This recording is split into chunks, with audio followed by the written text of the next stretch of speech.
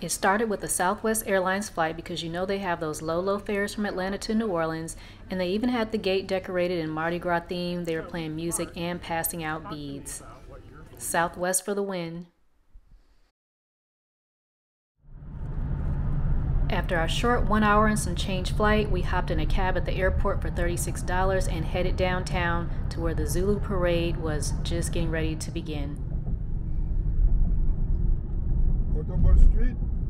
I do recommend if you're flying in on Mardi Gras Day that you take a taxi because they're regulated and they have a flat rate, whereas the ride shares such as Uber and Lyft will have surge pricing. A lot of the streets are blocked off on Fat Tuesday, so the taxis promise to get you as close as they can to your destination. We were downtown in a few short minutes because there was no traffic. We made it.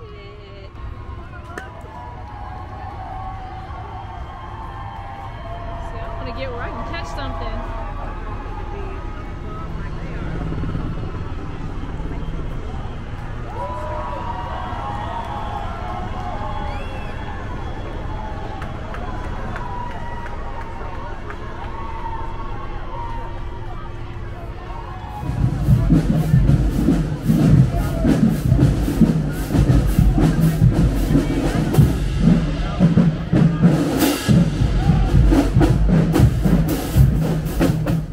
The night before, I downloaded a parade tracker app to my phone so I could see exactly where the parade was when we landed and to know where to tell the taxi driver to drop us off at.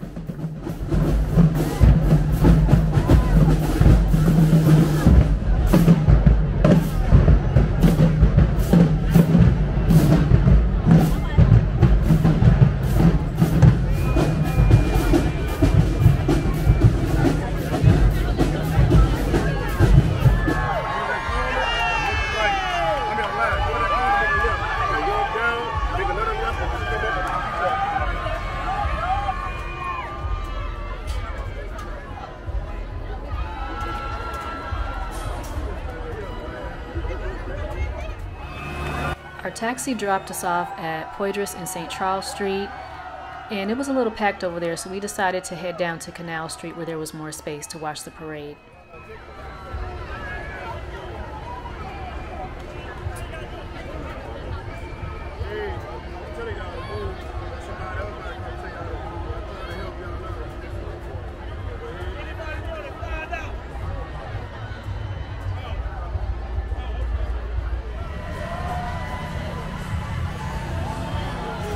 Once we made it over to Canal Street, we had a much better view of the parade and more space to move around.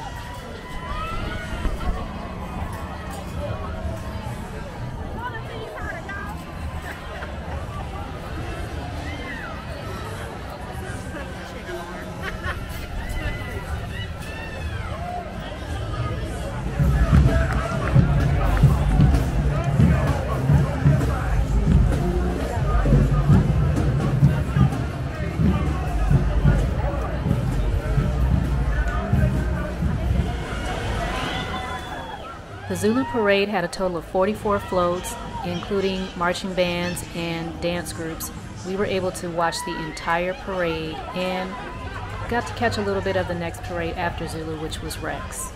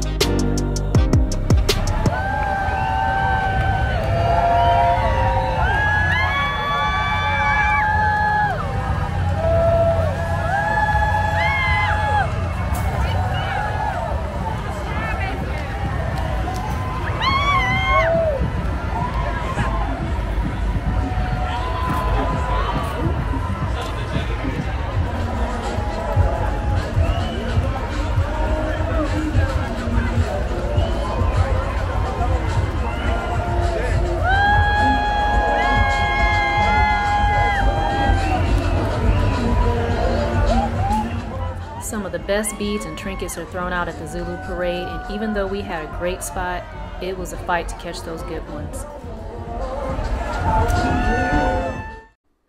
The Zulu parade left the downtown area around 2 p.m. and we still had some time to spare, so we headed over to get some cool, refreshing adult frozen beverages before the next parade started. So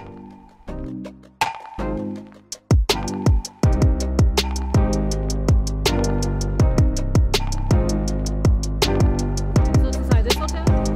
Monte Leon? Oh yeah, right here, Carousel Bar. Yep.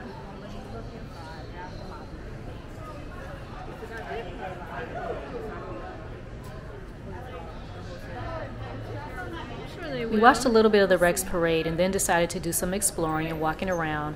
My friend wanted to see the famous Carousel Bar from the movie Girls Trip, so we headed over there.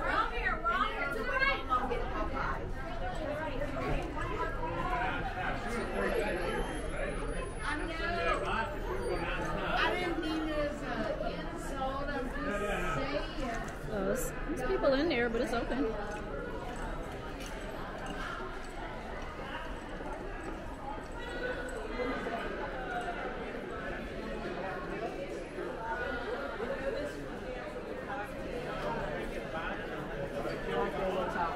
I know, those are so cute to me.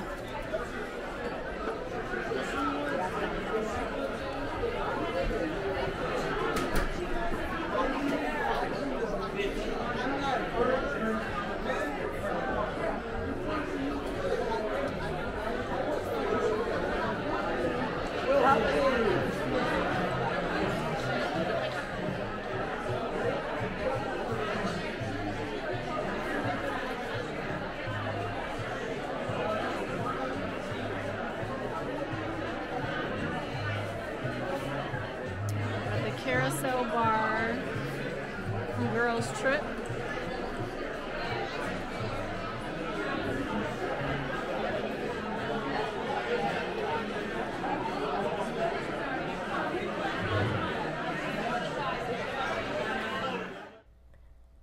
After we left the Carousel Bar, Bourbon Street was just 2 streets over, so we headed over there because my friend had never been.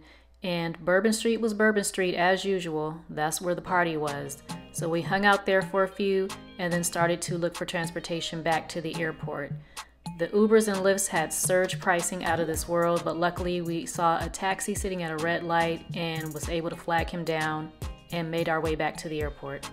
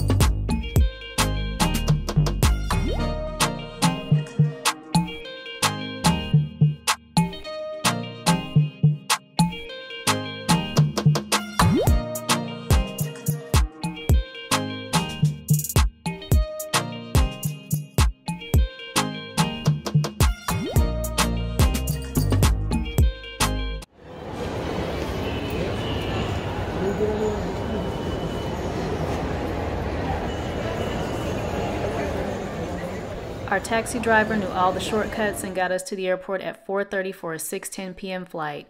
Overall, we spent about 6 hours in New Orleans on Fat Tuesday. I was tired and worn out, but would I do it again? Absolutely.